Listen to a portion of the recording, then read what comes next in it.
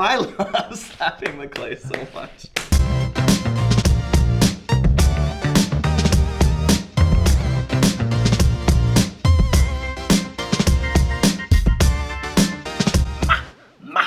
Howdy hey, today we're gonna be throwing a dozen mugs. In order to prep our clay for the wheel, we gotta cut it into smaller pieces. I know that I want somewhere around 12 pieces, but my pretty little mind is not concerned with making these even. I like a hefty mug, using somewhere around 1.5 pounds to 2 pounds of clay. That's more than 2 pounds. Another way that you can prep clay is by wedging it. The reason that you would wedge it is to kind of wake the clay up. As you wedge the clay by pushing it into itself like this, you kind of wake up the particles and get it squishy again. Another reason that you would wedge clay is if it were recycled clay and you were trying to get some of the air bubbles out of it. When you're throwing on the wheel, air bubbles can push the clay off center, so it's just like, it's not a comfy throwing experience. The reason why I'm smacking these babies around is I want the clay in as round of a shape as possible so that when I get on the wheel, it's easier to center. Because if I try to center this here cube, I'm not gonna be pleased. Then I'm gonna save this clay for later because I'll probably pull handles from it.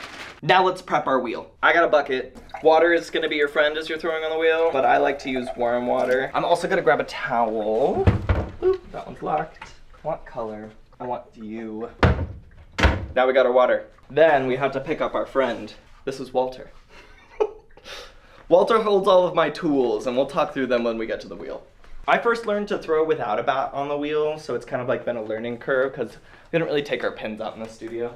I like to set up a wear board so that all of my mugs can go in it. Like I said, we're throwing a dozen, so gotta have a place to put them. I mean, I could make this easier on myself and get a bag, but... Alright, so what tools is Walter holding for us? We have a needle tool, I have like a wooden rib, I have a metal rib, a wee sponge that is extra crusty. Then, I forgot these were in here. A mystery tool that we'll use later. That's not this kind of video. But, oh yeah, and a wire. So I want my ball of clay as round as possible so that when I smack it on the wheel like this, it's already pretty round. There will be a video solely dedicated to each of the steps of the throwing videos that's coming out soon. I know that a lot of you are going into school pretty soon, so I'm gonna be here for you. Now it's just time to open up the clay. Slow down the wheel a wee bit. Okay, so now I'm gonna check how thick the bottom of the piece is. I'll take a needle tool, dab it here on the bottom, use my index finger and touch the bottom of the clay and pull it out, and that's how thin my bottom is. Just perfect, exactly where I want it. I do my first pull with my index finger and my thumb, but everybody's different. There's a lot of right answers in clay. Then I move into actually pulling up the walls.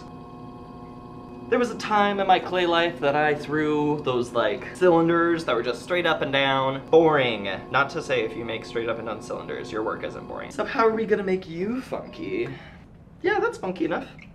I like my mugs to have a nice big fat lip on the top. Makes it more comfortable to drink. It makes it more cool to look at. Well, I'm gonna take my rib tool and I'm gonna get as much of the water off of the surface as possible. That kind of like finishes the form, compresses it to make it stronger, but then also makes it dry so that I can pick it up off of the wheel without having to use anything other than my hands. Now I'm gonna take my wooden knife tool and I'm gonna chop off the excess clay on the bottom of this piece so that I don't have to trim later, because I hate trimming. I don't do it unless I absolutely have to. Okay, just take a little bit off of the bottom. Then I take my wire tool and I hold it like this, wrap it around my fingers and push down on the bat with my thumbs like this. I pull it closer to myself. There's a lot of different ways to take pieces off the wheel. This is just how I do it. And I pick it up and the first one is done.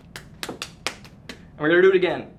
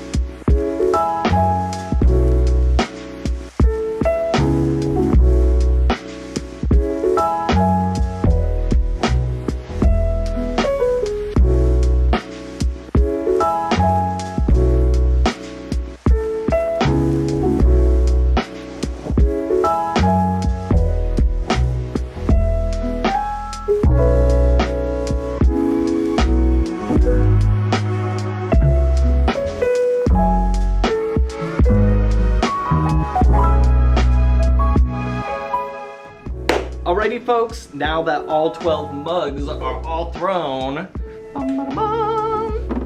so what will happen next is I'm gonna let them dry out a little bit, and as they go into leather hard, I'll kind of like fix up the bottoms and then add handles, and then eventually they'll be glazed and fired.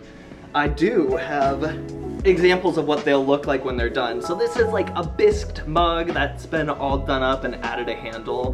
Then the next part of the process is for it to get glazed.